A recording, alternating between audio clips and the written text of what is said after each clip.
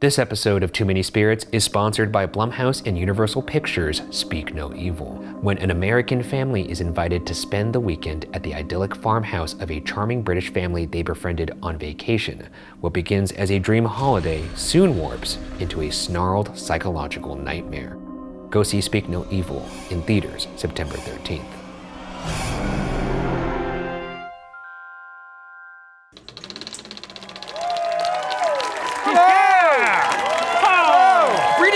This is a special episode of Too Many Spirits brought to you by Speak No Evil. Let's drink Too Many Spirits while we talk about Too Many Spirits. Oh, it's Too Many Spirits! Cheers. Cheers. This is a show where we drink our drinks and read your spooky stories. And we're filming this episode tonight live on location at an early screening of the upcoming Blumhouse and Universal Pictures film, Speak No Evil, in theaters September 13th. Yeah! Yes! Yeah! As always, we'll be enjoying a tasty beverage prepared by our cocktail maestro, Ricky Wang. Let's see what Ricky's got for us tonight. Ryan and I are on a trip together. Yes, we are. You'll know that because he said it. That's right. And we stumbled across this bar. And who's this bartender over here? Looking sharp, my man. Hey, welcome, fellow travelers. Welcome to Mallorca's Beach Club. Oh, cool. We're in Mallorca. Is that where we are? We're in Mallorca, the one and only. Oh. I am here to tantalize y'all's palates. I'm tantalized already. Why is it so dark? All right, you guys ready for your first and only drink? And only. And only. That's a nice This change. might be your last. Could be a potent potion, I guess. Yeah, he's really gonna go for it on this one. This drink, my friends, is called the Wanderlust Spritz. Wanderlust. For yeah. all my fellow Wanderlusters. It's gonna be beautifully refreshing. So you're starting with, that looks like ice. Yeah. Yes, I am scooping in some ice Yeah. in some classic American red Solo cups. Love a red Solo cup. Yeah! Red Solo, Does you that know, bring back memories or lack thereof? Blurry ones, you know what I'm talking about. we're gonna pluck a few mint leaves in Pluck, because pluck. nothing says European countryside like a nice spritz with a little mint. Sure. After some mint leaves, we're gonna put in a few lime wheels in just for a little Lime wheels? essence. As they say, not all who wander are lost. Yeah. So therefore, we're adding 1.5 ounce of an elderflower liqueur. Oh! Beautifully inspired by the European countryside, the Mallorca Beach Club, wherever you feel. Wherever we are. That's right. Wherever we are. Yeah.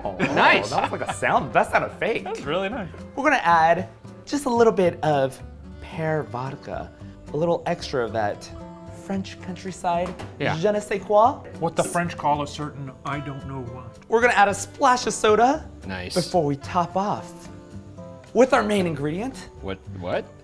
some Prosecco. Wait a second, now we're adding champagne, essentially, to vodka? To vodka and Oh mint boy, this and sounds like lime. I'm gonna be traveling to the peak of Mount Ouchiwawa tomorrow. I'm gonna have a huge hangover. And that's why, one and done, my friends. Just one, just one. Did you know that a champagne cage twists 6 times? Is that so? Yes. Let's see. Let's see it. All right. Hold it up for us. so There we go, can see there's the nozzle. One, two, 3, 4, 5, 6. Whoa! I hope for your sake that comes off. Oh, you did Yeah. it. You nailed it, yeah. Let's pop that cork! Oh! Opa! Yeah! We're gonna garnish with our green flag Green flag. straws. Yep. Green Why flag. green flags? Because when you're traveling, you know, all these red flag stories with your travel partners. Yeah. I figured this drink is the opposite of that. Yeah. This drink is a green flag. Yeah. Yeah. Because when you're having a spritz in the European countryside, green flag. I gotta say, that makes me trust you less. Yeah, for you saying, here's a drink. Look, there's a green flag in it. I'm a nice guy. Perfect. I'm the red flag You are the red flag. as a person. Well, I'm excited. This looks delicious, and I know there's nothing nefarious about these. Thank you, Ricky. These look wonderful. Thank you. Bon appetit. Oh, yeah, that's right, that's right. Hold on, let me actually get a shot of us on the spirit cam so I could get all of us on. Hold on, I'm gonna put the mic down. We've been doing the Spirit Camp since season 1, and all the comments are always like, please stop doing this. Nailed it. What are you feeling? Rating-wise, Well, here's the thing, Ricky's a professional. He is a professional. No disrespect to Stephen Lim, who sometimes when he's behind the bar, It's a catastrophe. he does things that shouldn't be allowed, you know? So this is a solid 9 for me. You know what? I'm gonna have to go with a 10. Oh, look at the ghosts! We got we got live ghosts! Whoa! First time you ever seen one in person. That's pretty cool. We're going to be reading your travel horror stories, keeping in theme with Speak No Evil. An idyllic trip gone awry. And we are going to have a unique rating scale. So when you go on vacation, there are certain things that you're like, hey, maybe that's a bit of a red flag. Or maybe it's like, this is a green flag. When we read a story, we're gonna ask you guys, do you think that's a red flag or a green flag? And then we'll have that, and then of course we'll do our typical, that's fun. Oh, or you could just do that for every story. Yeah, it feels like I'm about to shoot free throws at a basketball game. You guys will do that, and then we'll do our typical 1 out of 10. I still have alcohol dribbling down my neck, like I just bit into a juicy peach. Ugh. Sorry about that. First story! This comes from @BBrittany_Warren with 2 N's on Instagram. Uh-oh, incoming burp, sorry. Ryan. It's Bubbles! Cleared it. That's the echo Cleared of it. Gettysburg. No one even noticed. What voice should I do here? I don't know, man. Okay, good suggestion. You must be real fun at improv shows. What about a robot? What? You asked me for an idea, I gave you one. Okay, we'll do that for a sentence, and then it will get exhausting, and then I'll just read it normal. How Okay, about that? great. When I was little, my family took a trip to Gettysburg. Okay, we're off to a good start. You can go to normal now. Thank you. Yeah. When I was little, my family took a trip to Gettysburg. We did all the main attractions like the battlefields and the orphanage. Wait, what? Yeah. That's a main attraction at Gettysburg? I thought that was famous for, a war. Back to the story! Yeah. During the tour of the orphanage, my mom and I were the only ones to hear piano music quietly drifting through the rooms of the dark basement as we sat listening to the tour guide. Is that that feels like a green flag to me. Yeah, you know what? I'm gonna say green flag so far for now. Piano's quite lovely. One of the great instruments. The fluttering! Just like a room full of locusts, just slowly flying towards me.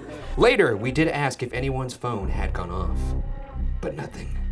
The next night, as we were leaving the tour of the cemetery, my aunt grabs me by the arm and tells me to move out of the way.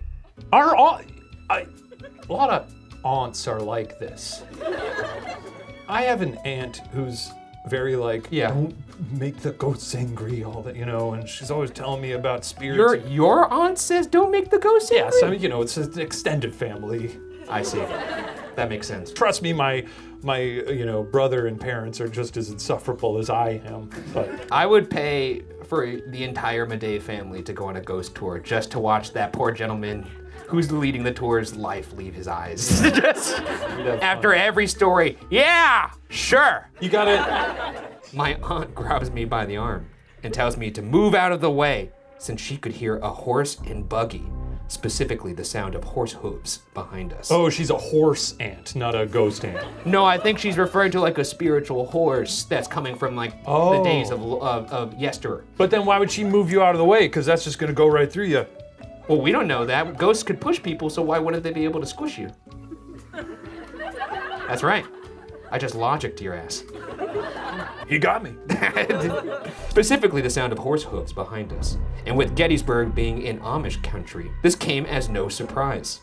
But when we turned around... She thought it was a real horse. I got you. Fair enough. That's fair. That's fair. Turned around to look for the horses. There was nothing but an empty cobblestone road. Scary. Not quite a vacation gone wrong, but a spooky one nonetheless. That's the end of the story. I'm gonna say, let's get our flags ready. Oh yeah, wait. That's a green flag for me. Yeah, that's pretty green. Because that's just There's like, nothing happening that's there. a little local color, That's ghost right. horse clip-clopping around. Yeah. No immediate danger. Your aunt got scared. That That's happens always everywhere. fun. That happens at Target, Yeah. What do you rate that story out of 10? I give that one, it's clean, concise. I was with them the whole time. Yeah. It's a 7 for me. A 7? That's a solid 7. Oh, wow. I love this scene. I give that a 6. I'm gonna give that a 6. Oh! Yeah! Story number 2. This is from Watcher fan Inez Santos. What voice do you want me to do, Ryan? Can you do your best James McAvoy impression?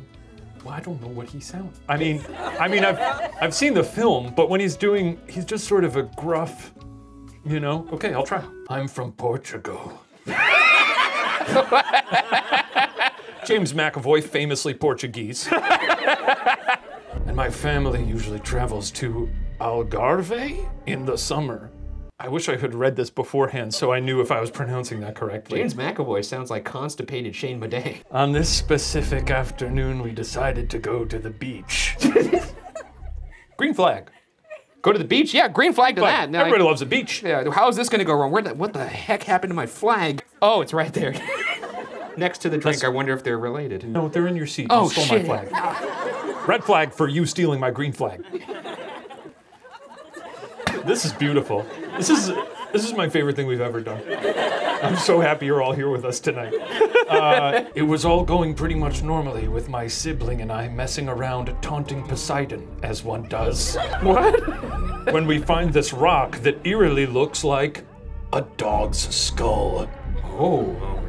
Red flag. Red flag, red flag. Red flag. Don't want to find a dog skull. Unless you like collect those and then green flag. No, I think that's a red Right? flag to what you just said. We decide to have some more fun and ask Poseidon to send us the rest of the dog's skeleton. And now I'm seeing Slash some Inez. mixed flags out here. We're seeing mostly red. I'm gonna go, I wish I had 2 red flags, because that, I kid you not, a few minutes later, I see this thing floating on the shore and point at it. uh-oh. My sibling picks it up, and it's a bone. We immediately posted on Reddit. Okay. Now, here we go. This has multiple turns in every sentence. And find out it is very likely a human humerus. Oh, wow, the scientific name for the bone. What is a humerus? Where is I that? believe that's the leg, isn't it? Is that a leg? Am I right? Is that the leg? We got any doctors in the house? We got any bone? Okay, she bone said- doctors. This person right here said, yes, it is a leg, and then when I asked if they're a doctor, they said no. So, I don't know what to make of that. We took it with us on the trip back to our camping site. Okay, what is happening? And eventually my sibling gave it to the police. Okay, all right, hold on. No bones, huh? At first, they didn't seem to believe us, but as soon as they saw what the bone looked like, they got concerned. Unfortunately, we never heard from them again. That's pretty good. That's pretty good. That's I am gonna go red. That's a red flag for the bones. The bones. For finding a human bone. Yeah. This would be a really good serial killer tactic, to just like bring the bones to the police station to be like, I found this on the Found beach. these bones. It's weird. I don't know how they ended up in my backyard. Just at the beach. I was at the beach and I found some bones. Because it seems like these police officers Found are an like, "Thanks for entire bringing human it in." skeleton. Here you go. Is this human? And the police officer was like, thanks for bringing these bones in. What are we feeling on that score? That's a 10. And that's too many spirits! Oh! Yeah! Now this actually comes from somebody in the audience, so if I say your name, can you please stand up? Can we please have Naomi Marin, or Marin, stand up? Naomi. Hey! Thank you, Naomi. You may be seated. I hope we're not, we're gonna give you a great review here. Well, Okay. we will be fair and honest. Jesus, man. Oh my Because God. we respect you. When I was 13. I should do a different voice for this one. Can you say the lazy dog jumped over the quick brown fox so Ryan has like a baseline for your voice? You want me to do an impression of her? Well, wouldn't that be? Maybe just say when I was 13. When I was 13. There you go. You got it. You got everything you need. When I was 13. My family and I took a road trip in the Philippines. And we stopped at this non-planned hotel that gave super haunted vibes. I don't know why I'm doing that intonation. You just feel like you would do that intonation. She's shaking her head and she just said no. She hated that performance. No. Why don't you switch it up? I'm gonna switch it up. When I was 13, my family and I took a road trip in the Philippines. And we stopped at this non-planned hotel that gave super haunted vibes. When we got to our room, there were spiders crawling out of the drains. Ugh. And instead of full-size beds for our family of 4, there were 6 twin beds lined up like it was military barracks. 6? I think that's a red flag. I don't like the thought of 6 beds in a room. That sort of feels like a liminal space. The floors and walls were all worn concrete, and the aircon was blasting, so it was freezing. This is scary. We were severely creeped out, so we shoved 2 of the beds together, and all 4 of us slept, with me and my little brother in the middle, and my parents on either side of us. That's sweet. very sweet. Yeah, that's very sweet. I woke up in the middle of the night to my parents furiously whispering. Whispering, and I was concerned, Naomi, there for a second. I was like, maybe you shouldn't have shoved those beds together. Furiously whispering is what they were doing in Ibanag, which is one of the dialects my family speaks, and it roughly translated to, "Do you see it too?" And then the other person says, "Yes. What should we do? Don't look. Just go to sleep." What? That, in terms of top 3 sentences you could say to make me more scared, that's gotta be up there. Don't look, just go to sleep. That sounds like a creepypasta. I was half asleep, so when I woke up, I thought it was just a dream spurred on by the creepiness of the hotel. But over breakfast, my parents were talking with my aunt and uncle, who had their own room with 6 beds. Nice. They were discussing how they slept, but as I was chowing down, I heard more. Green flag to that. Hey, let's hear it I for love food. brekkie. I heard more of their conversation, and my stepmom said, I couldn't sleep at all, thinking about how she was just watching us. Apparently, there had been a bleeding woman holding a baby bundle in the corner the whole night. What? But, I literally got chills. What are you talking about? Crazy. What are you talking about? But my dad was like, if we don't look at her, she won't bother us. It's classic dad stuff. That's classic dad stuff. It's like, it's gonna be too much trouble, and then I gotta go down to the lobby and ask them, hey, do you know anything about the lady with the bloody baby? Go to sleep. Go to sleep. We drove away to our next destination, but I'll never forget that hotel. Well, yeah, That's neither would I. Story. That's gotta be a red That's flag. a big old red flag right there. Also, just imagine the scene of like, you're scared, right? And I'm like, don't look at her. Furiously whispering, right? Go to sleep, go to sleep. If you don't look at her, Close she won't do eyes. anything. Ignore the knife. Ignore it. It doesn't help. What do you think of that story? I mean, it's one of the few genuinely Scary stories that we've heard. I got chills. I'm gonna have to give that. It's a 10. That's a 10. It's a 10. And that's okay. too many spirits. spirits. Thank you, Naomi, for sending that. Really incredible. Really And appreciate it. We get a congrats round of on applause for Naomi. Pints and Peril. This is submitted by Lizzie Lockard.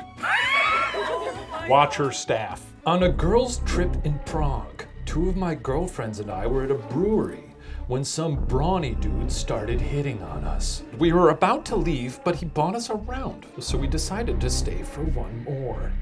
He was nice. And as we got to the end of our beers, he bought us 2 more rounds. Oh, Lizzie. Now we're getting to the red. That's too Oh many no, we're spirits. getting some, there's a lot of green flags out there. Not wanting to be rude, we agreed to stay a bit longer as the brewery was emptying out. Once we were done and drunk, he asked us if we'd like to see where the beer is made in the basement. And I'm seeing less green flags out there now. We laughed it off, but he insisted. We all shared a look, unsure if that was the best idea, but wanting to be polite, we agreed. Oh boy. Lizzie. I don't even get Lizzie. Lizzie. He led us behind a heavy door, and we started making out. Oh, no, sorry. Wait, did she write that? No, I missed. It says, started making our way. I was like, what kind of like Tumblr fanfic is this? About herself. And we started making our way down 2 flights of an old spiral staircase. We found ourselves in the brew house. He showed us a couple of the instruments, then led us to a room with, with 2 massive vats inside. Grinning over at us, he said, I bet all 3 of you could fit in one of these. You know what? What? The sole green flag. That's right. He's just having a good time now. Wanna come look inside? We crept a bit closer to peer in. Dude's hand chopped through the air so fast I hardly saw it as he grabbed my shoulder, ready to push me in. And then he laughed. We almost shat our pants. He quickly finished the tour and took us back upstairs. Turns out he was the brewmaster of the brewery and just very proud of his beer. And not a psycho killer, or so we think. Oh, and now, wow, you guys really turned a corner on this guy. That's a green flag. Dudes will hear that story and say, nice. I like that he's just like, yes, try my beer. I guess if I brewed my beer in 2 giant vats, Yeah. and she said they were massive, then I would be proud of it too. Yeah, you make vat jokes. Also, he probably does this every night. Makes someone think he's gonna kill him. Then he's like, Fun bit. Just kidding. Yeah. Fun bit. Yeah. What I mean, this is crazy. It's another. I feel like that It's gonna has to be a. It's gonna be a 10. And that's gotta be a 10, and that's another that's too many spirits. Lizzie, you took us on a journey. That was great. Oh my gosh. Well, I think that's our last story. So I hope you guys enjoyed the screening. Thank you guys for coming out. And for those of you at home, go see Speak No Evil on September 13th. If you dare. Oh, and flourish, and a flourish at the end.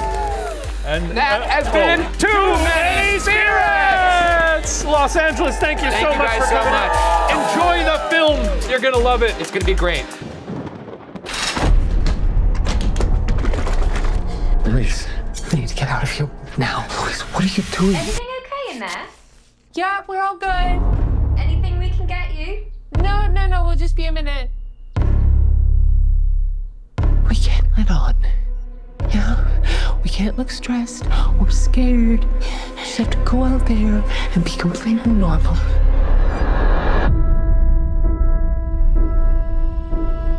This is my husband, Ben. I'm Patrick Feld. This is my wife, Kira. You have to come and visit us. The West Country, really, it's beautiful. Yeah, that'd be great. It's so quiet around here. Don't even have any neighbors? Agnes, love, you have to eat your vegetables. But we don't chew with our mouths open. Please, could you stop telling my daughter what to do? You don't criticize other people's children. You should say sorry. It's okay. I'm sorry, Louise. Louise, is there anything you'd like to say? Cold water therapy, proven to boost the immune system. And we didn't bring our swimsuits. Oh, that's all right. You can keep your knickers on. You shouldn't be shy, Louise. You've got a great body. Oh, thank you.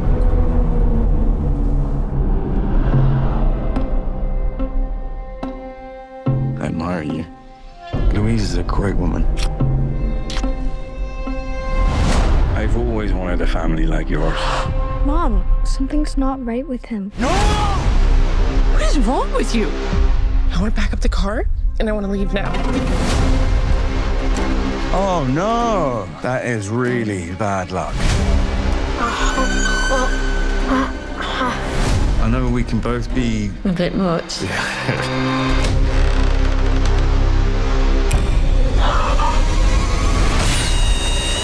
They're going to kill us. What? He went dead.